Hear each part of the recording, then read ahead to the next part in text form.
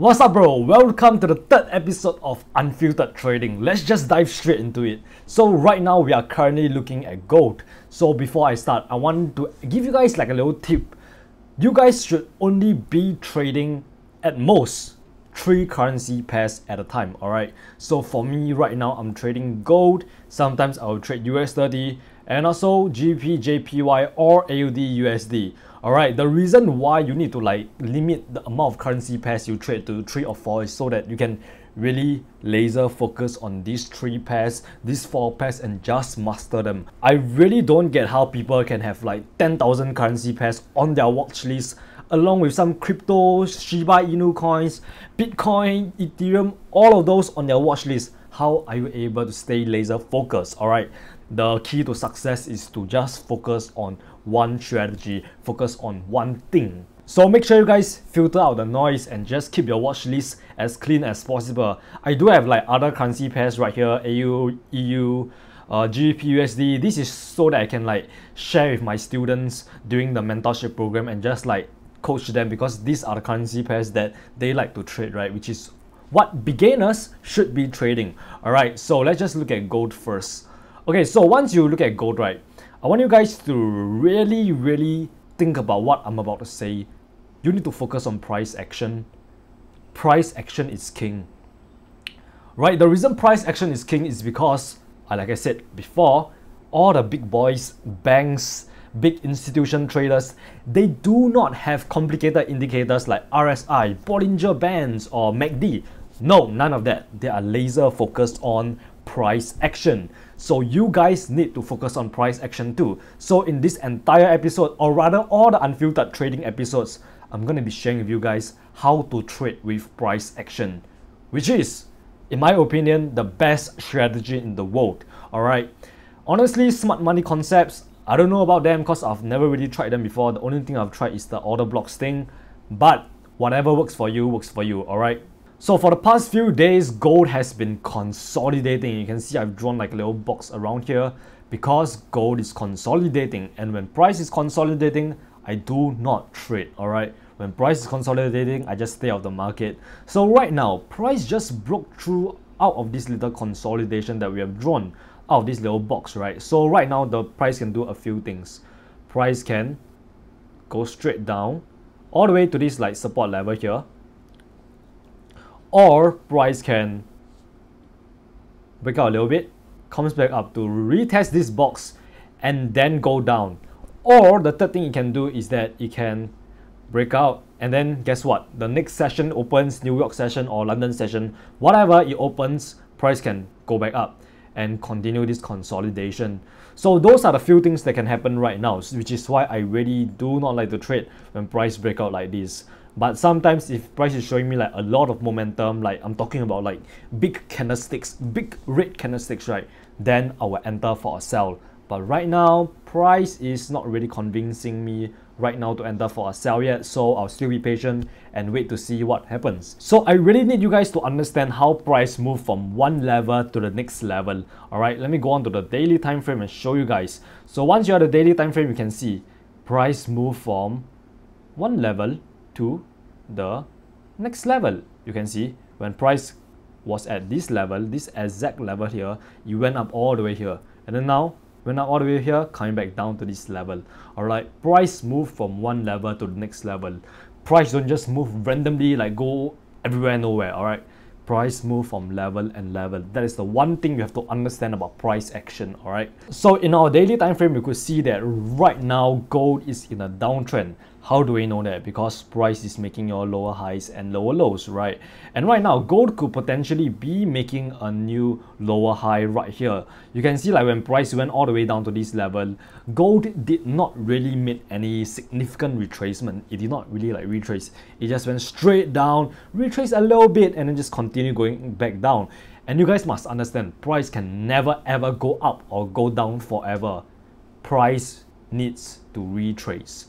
The price will be losing steam, so they have to retrace so that more sellers can come in to sell the market.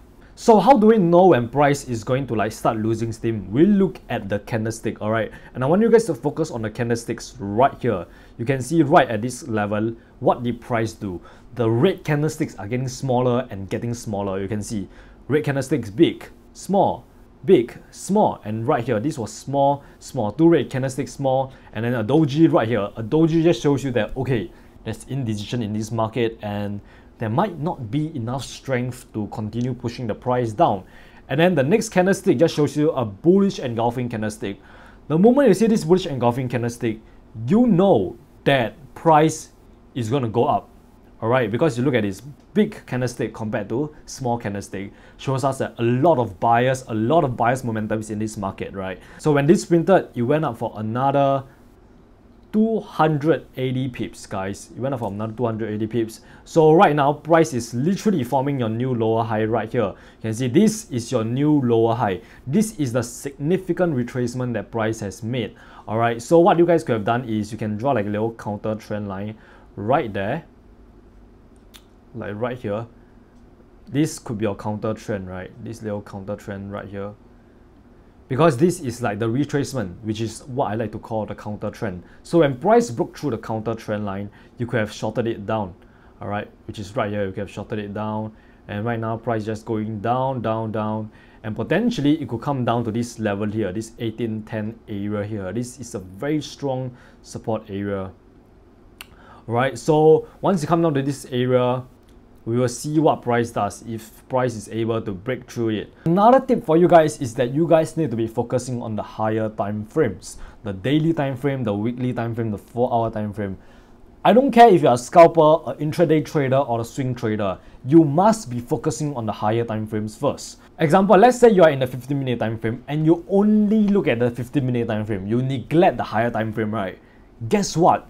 You think that price is going up, you think that it's an uptrend, so you go in for a buy, and then the next thing you know, the overall trend, the stronger trend on the higher time frame, which is a downtrend, is gonna take you out, man. It's just gonna wipe you out. So even if you are scalping, I will still advise you to look at the higher time frames, like at least look at the 4-hour, so that you can kind of get like a sense of the trend direction right now, like the bigger trend, which is still the higher time frame trend. So on a 15-minute time frame, it might show you that it's a uptrend, but you zoom out to the 4-hour or the daily time frame, you will see that, oh, is actually a downtrend, so we should only be looking to sell. So yep, on gold I'm still quite bearish because I still think that gold can drop even further than where price currently is right now. So in this scenario, what you could do is even pull out a Fibonacci and mark from here, swing low, swing high, mark here.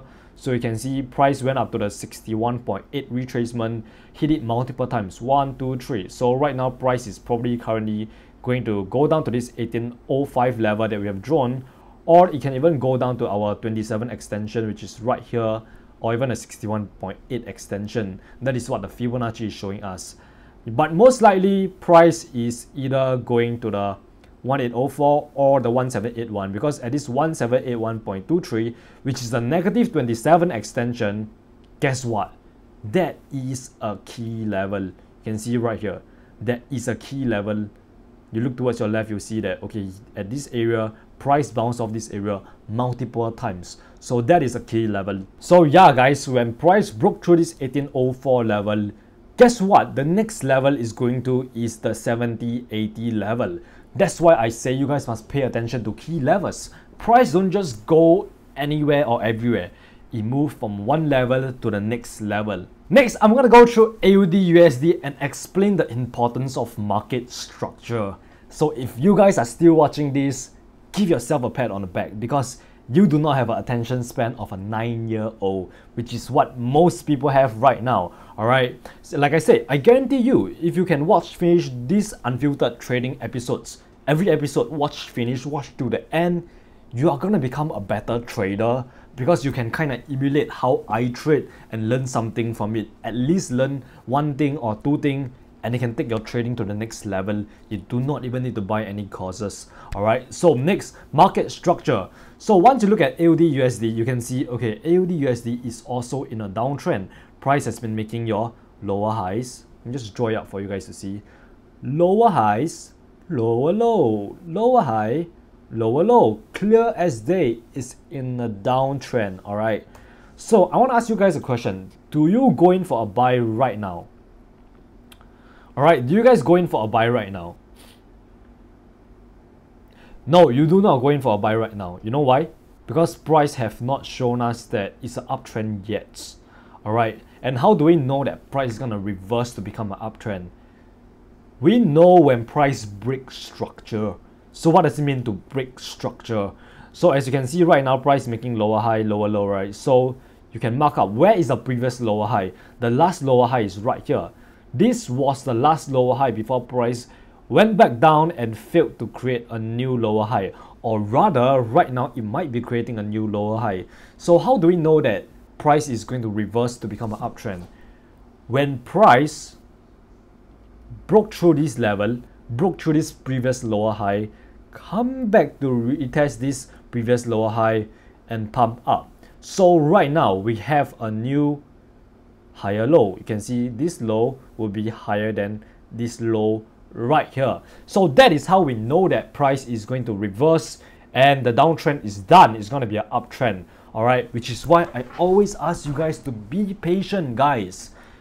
If you're going for a buy right now, there's still a chance that it's a downtrend and the sellers are still gonna wipe out your account, man. So you guys really need to be patient and see what price does over the next few days. Alright, trading is just like fishing. You throw in a bait and you just wait for the stupid fishes to take it, which is the market. The market is a stupid fish. That is a bad analogy, but alright, trading is just like fishing. You gotta be patient if you want to make money in this market. So once price broke out of this previous lower high, you should still not be entering for a buy. You must wait for price to come back down to retest this previous lower high, and then you can potentially enter for a buy here when you see your three confluence like bullish engulfing candlestick or some sort of moving average crossover. Basically, make sure you guys get three confluences first, and then you can enter for the buy and trade the continuation.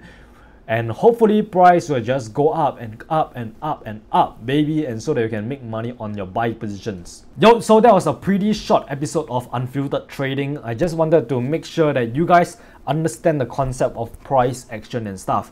So leave a comment down below if you guys want to see like a longer version, like 20 minutes or even 30 minutes, where I literally just sit down here and explain to you guys the importance of price action and how to trade with price action and my personal trading strategy. Make sure you leave it down in the comments below so that I can really know that you guys want longer episodes, alright? And also make sure you like this video if you want to see more Unfiltered Trading episodes. And you can subscribe if you want. And remember, you are just one trade away. Mwah.